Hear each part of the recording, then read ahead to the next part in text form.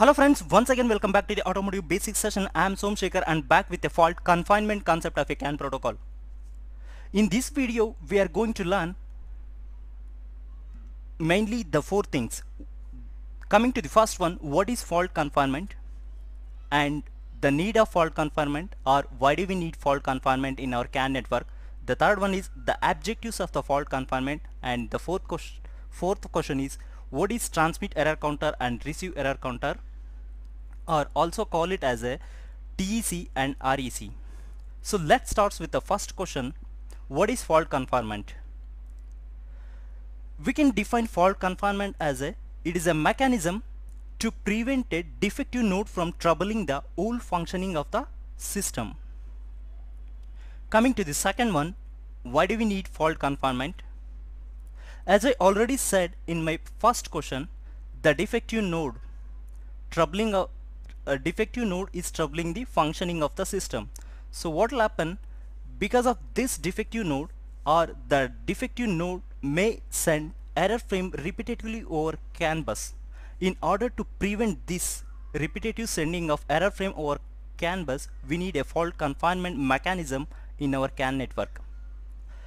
Now we will understand, or we will see the objectives of the fault confinement. There are mainly two objectives of fault confinement. Coming to the first one, detection of permanent hardware dysfunctioning of the CAN node. The second objective of the fault confinement is after detecting switching off of this defective node.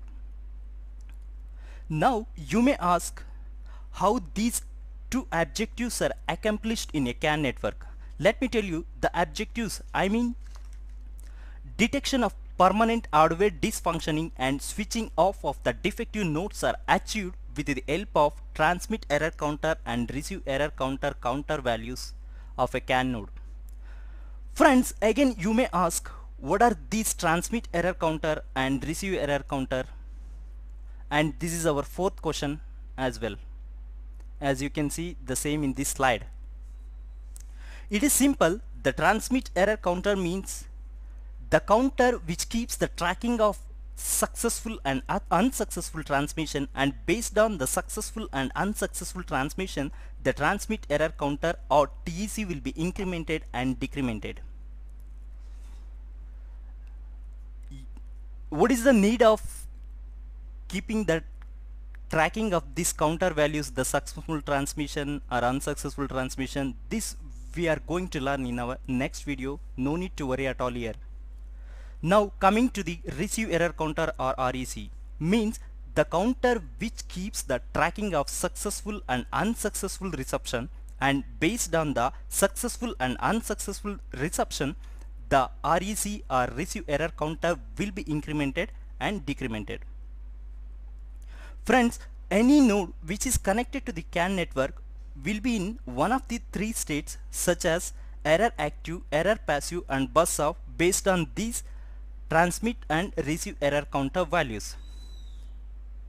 So what is the counter value for error active state, and what is the counter value for error passive state, and what is the counter value for bus off state, we will be discussing in our next video. Friend, this is just a short notes about the four questions what we have discussed in this video. Fault confinement, it is a mechanism to prevent a defective node from troubling the whole function of the system. The second question, why do we need fault confinement? In order to prevent repetitive sending of error frames over a CAN bus. The third question was objectives of the fault confinement, as I already said, to detect permanent hardware dysfunctioning of a CAN node, and the second one is switching off of the defective node, as the same you can see in this slide. And the last question was, what is transmit error count and receive error counters?